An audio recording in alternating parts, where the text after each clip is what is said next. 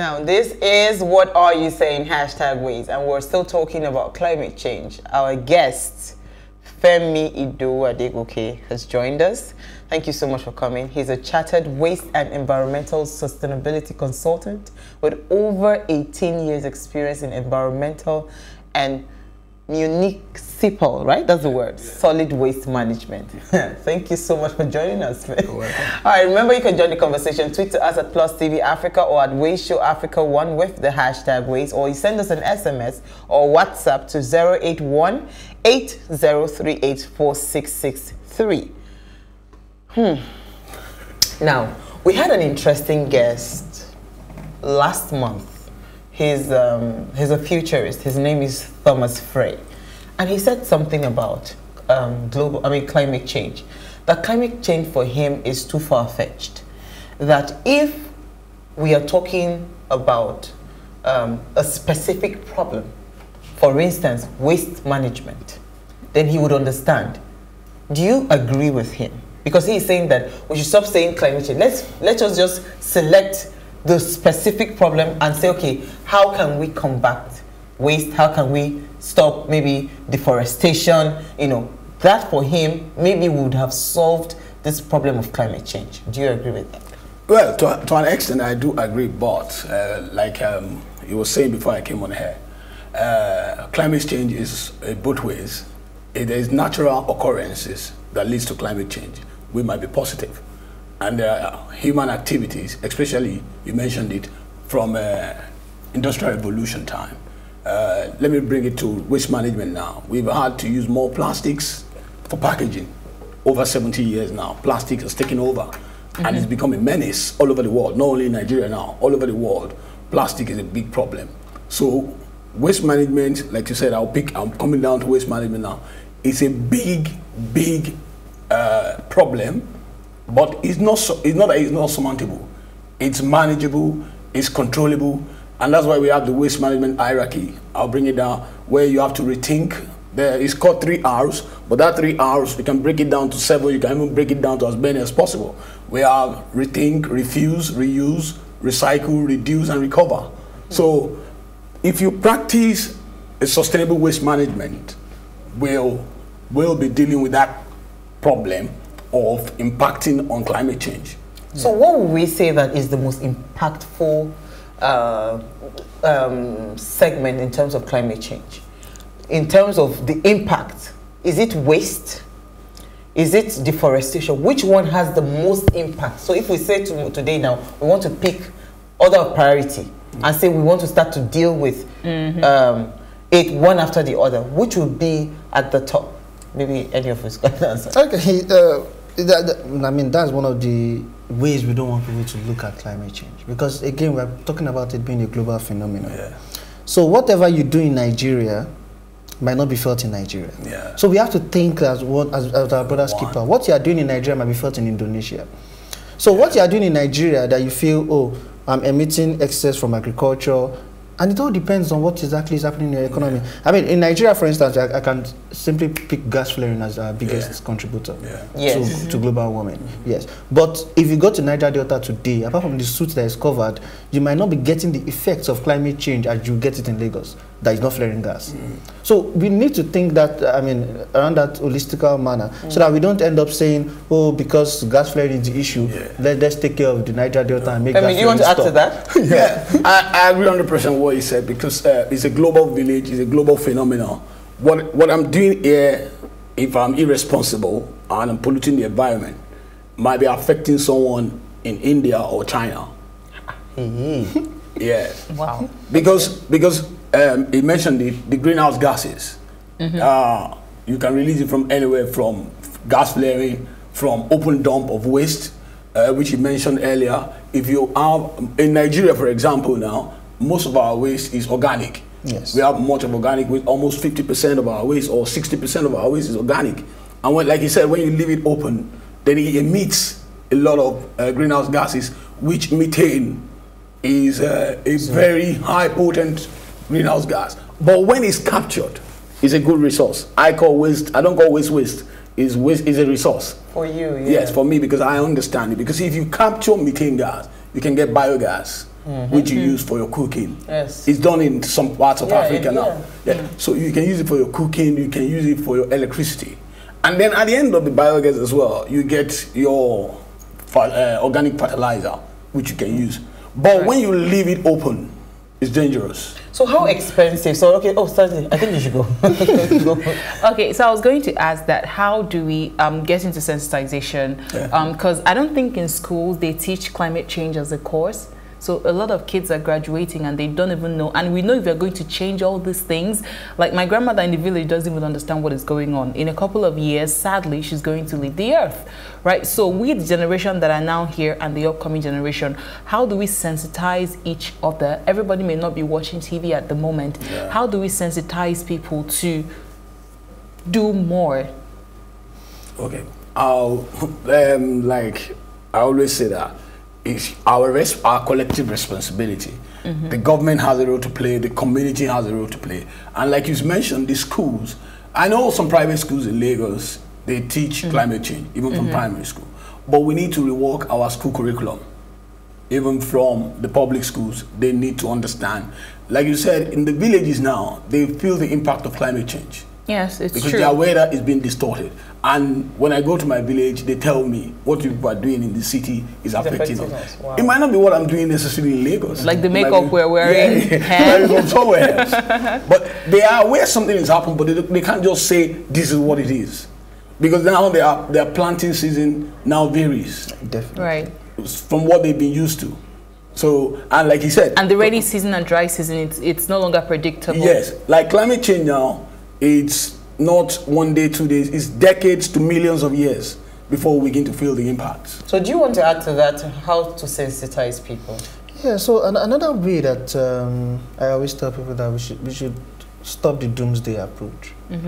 So these days when you tell someone about climate change, people just want to walk out because they are talking about failure, bad. We should stop the doomsday approach. And that's why I would like to talk about what the futurists said. When you split those ways, sometimes it's easier for people to understand. Right. So when you're talking to a farming village, talk to them in the farming language. Talk to them in the language that you're telling them, this thing that you're doing is impacting that's what's making your weather like this. You don't even have to say climate. That's what's making your weather like this. And that goes on. Then you go to the timber manufacturers and you tell them that what really matters to them. I believe, I mean, if you go to the municipals where we have the cities there, you talk to them about solid waste management and how it's affecting. Those are some of the little niches that we can just begin to carve. And not spread this, because I also had the problem when you're talking about climate change, there's always this doomsday approach where people say the world is coming to an end. And it's always failure. But if we just remove those little extracts and talk to them in that language, I think we're going to be best. So I want to come back to, because the question I was going to ask was about how affordable is waste management for any government, for instance? Because we see, I mean, every time I drive on Lagos-Ibadan Expressway and I just look towards that motorways, I see the big, huge dump site, the Olusosun dump site. And I'm wondering, there's so much that can be done, you know, that we can harness it and convert these things. Either it's too expensive or it's just that this government, we don't have the willpower to do it. Okay. Let me start answering. Waste management is not cheap. It's not cheap. It's expensive because it has a different value chain, from the logistics to the collection, to the sorting, to the processing, and then to the disposal. So it's not. But what we're practicing before. Let me give you an example of Lagos State. Lagos State is moving from the linear economy of what we're used to, just use and dump. Now Lagos State has introduced what we call the Blue Box Recycling Scheme, which is going to create some jobs and then begin to recover some part of the recyclable waste and then reduce what ends up in the dump site. Because we don't have landfill site in Nigeria, all we have is an open dump site. And I remember you mentioned it, I think it was last year or 2 years ago, when we had a burning fire, and it was for weeks. And it's because we've been dumping in Olusosun since 1977. Yes. That's over 40 years.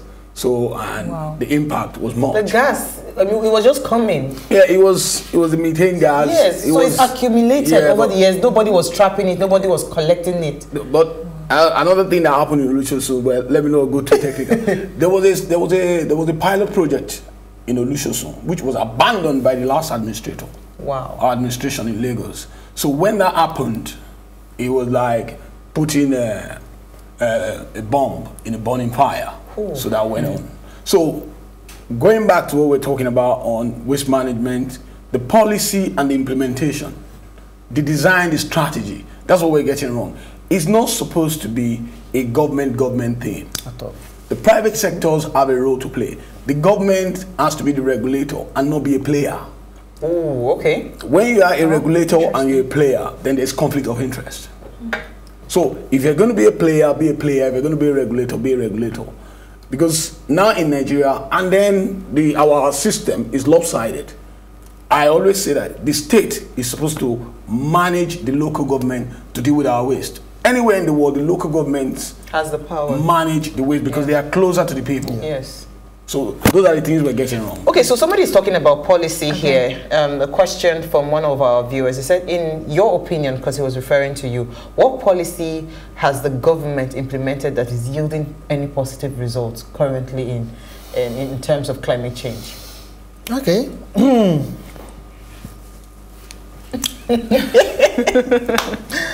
Yeah, I mean, the best policy we've ever implemented was the environmental policy. That's the EIA Act. And it has yielded results when followed to the latter, when you start from point A to point Z. It involves identifying risks that deals with the project, environmental and social risk, and ways to mitigate it. Yeah. And as much as possible, the government has tried to follow up. They do impact mitigation measuring, where they follow up with such projects to make sure that, I mean, those things that they said they were going to do to mitigate those risks are really minimized. Now, the government has not developed any policy and said this is climate change policy. Most governments won't do that. What we try to do is to develop or modify your policies that are existing and turn them to adaptation plans. So you modify the policy. So instead of creating, oh, this is a standalone climate change policy, we have several policies on environment, several policy documents by NESRA, over 40-something for each industry. So it's all about looking at those documents and saying, have we now started to capture completely climate change or global warming or greenhouse gas issues? I can say, top of my head, that there's a policy on food and beverages sector that has a specific area there on ozone depleting substances. If you're a company that you have ozone depleting substances, this is what you should report on, this is what you should emit, this is the benchmark. This is what you measure, and the government checks those things. As regulators. As regulators. So again, it's back to, do they implement, no, the policies are there. We can modify those policies, and I mean, we are good to go and make sure that we implement them. Okay, so now for having heard all you said about, climate change and waste management, now for someone, a young person who wants to help the society in their own little way, maybe by becoming a waste management entrepreneur, what would they do? What's the way forward? The first thing I always say to anyone that wants to be an entrepreneur in the waste industry is get knowledge. Okay. Yeah, you need to know what you want to go into. You need to know about it. You don't have to be deep, but at least get some knowledge and you can learn as well. So once you get that, then you can decide where you want to play. Do I want to be a logistic person? Do I want to just collect waste? Or do I want to be an advocacy person? I want to go around my community to sensitize them about proper waste management, separation and source. Don't put your waste in your drainage. There are people who want to do that, and there's someone else, okay, no, I don't want to do that. I want to be a waste collector. Okay, I don't want to collect. And we see a lot of them around in Lagos. Yes, I don't want to collect waste. Okay, I want to deal with what you have collected. I want to manage the waste. I want to convert the waste. I want to process the waste. So there are different value chains, which if you're an entrepreneur, you can understudy, get the knowledge, and see where your strength and your passion, where you can play. That's always my advice. All right, so I also want to ask the doctor here, Dr. Tiwa. Okay, no, is it Femi now? You are the director at Ecoviridi. Yes. So what do you do now? Just tell us in a nutshell what you do as a director in the company. Okay. How are you helping us to manage this, our global warming issues? Okay. Well, what we do is we divert municipal solid waste, recyclable ones, from going to the dump site. Okay. And we convert them to secondary raw materials for industries. So examples, please. Examples like PET bottles. Our PET bottles. Okay. It's meant to be a single use, you use and trade away. And like you said, there's a policy with NESRA, the APR policy, Extended Producer's Responsibility. Yeah. So the food. Sorry, hold on. To break it down, people collect bottles like this and they bring it to you. Yeah, people collect. I collect myself. Okay. So you have your collectors. Yeah, we have collectors with Lagos State, the Blue Box. We engage in that, and there are people who aggregate as well, who collect. And they come and sell to us. Okay, well, people who collect it, I'm sorry, I'm cutting you short. People who collect it, do they get paid, and what's like the price range? Yeah, there are different models. There are people who get incentives. Okay. There are people who get paid. So there are different models depending on, waste management, you have to look at the locality and the location. Okay. You don't want to go to a suburb in Lagos and tell them they will get money. And they go and pack all the, because we weigh it, it's per kg, it's per kilo that you get paid for. And they bring it, they think it's much. And you know, plastic is very light. Yeah. By the time you weigh it, and they're thinking they have 100 kg and it's 10 kg. So how much is a kg? I'm just giving it for... Auntie, no, I do want to, I'm sorry, I'm an entrepreneur. Hold on, I'm sure somebody at home is wondering. People are jobless. They need to find something doing. Like PET bottles now, say 10 naira per kg. Okay. And somebody gathers it and thinks he has a lot and he brings it and it's just 10 kg that he has. So it's 10 naira times 10. That's like 100 naira. So you have to go and look for 1,000 kg. Yeah. But there is a lot of bottles out there, a lot of waste out there. But that's why we've come up with with different models. People get incentives and you can build points over time. Okay. Awesome. When you bring 10 kg today, you don't get paid. You can build it over time. I think you can consult for her after the show. She wants to start waste management business. But I want to come to you because I know in the whenever I travel abroad and you want to go and shop, some stores have completely changed all their bags to paper bags, and some stores will not even give you bag. In fact, I went to a store in France, and the woman was looking at me because I had bought everything as a Nigerian. Where is bag? Where bag? And the woman said, she was like this. They had to go and get the bin bags because they don't even have bags in that particular store. You know, so when we talk about sustainability, because I'm coming to you now, what are you doing, you know, as a consultant? What are you doing in terms of this sustainability plan? Does this also help, and how can the government probably implement those? Because we have a lot of people, you want to buy rice and beans inside nylon. You want to drink water, it's inside nylon. You know, there's so many transactions, especially with what's it called? Plastic. Yeah, single-use plastic. Yes. So how can we? Yeah. So the question is kind of multifaceted. Yeah, it's very multifaceted. I'll start with what we do. Yeah. So what we try to do is, as management consultants, is mainly to consult at management level and board level. So we come on with maybe industries that are looking to make deals. I mean, we're in talks with some factories that are looking to start recycling. Talk to government, consult for government on setting up new policies. Just like this single-use plastic ban in some of these countries. Even in the UK, there are some stores now that you must enter with a bag. Right? Yes, and there are stores where you ask for the bag. The bag is more expensive than what you bought. So you pay for the bag. So every time you go there, you're paying for the bag. So it's not in Nigeria where you buy 100 naira bread and ask for 2 black nylons. I don't know what you want to use it for, but you know that's where we do. The 2 black nylons is more expensive than the bread when you count the environmental cost. So those kind of things is what. But you see, it's so easy sometimes to look at these things and say, why can't government just do this? All right. And that's where sustainability has to come into it. Somebody's making those nylons. You can't ban it. If not, that company is going to close down. It's going to send many people jobless. True. So it's either you empower that company to be able to recycle those nylons, to find something else for them to do. Make policies that you make sure that everybody gains, so you don't have social issues coming to knock at your door. The truth is that, it's bad to flare gas, and we are trying to put out new policies on Nigerian gas flare. We can't stop saying because we want to stop flaring gas, we'll stop producing oil. It's not possible. That economy must balance, and that's the same way we must look at all these things. Yes, single plastic use is bad, but as government established any policy to say that as a Coca-Cola, for instance, or as a Pepsi, make sure that your plastic, 80% of it is recycled. There's no policy on that. And there's a policy on that in Europe. 70% is recycled. So whatever you are doing, they don't care about your cost. 70% Make must sure be it's recycled. recycled. And I mean, based on competition, you still bring down your cost anyway. Definitely. Because by the time you see maybe Pepsi Cola doing that, you have to bring down your cost. Those are the kind of things that we're engaging with government on consulting to say, this is possible.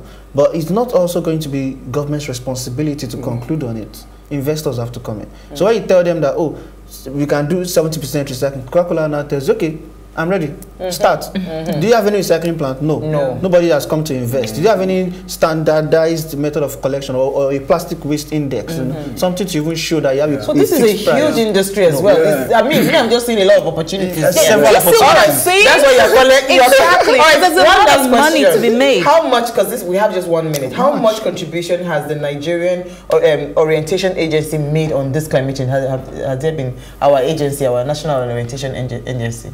Yeah, they made, but it might be minimal. Because I was opportunity to be at one of their seminars and discussions on single-use plastic. We were discussing about banning it. Like he said, you can't just go out and try to ban.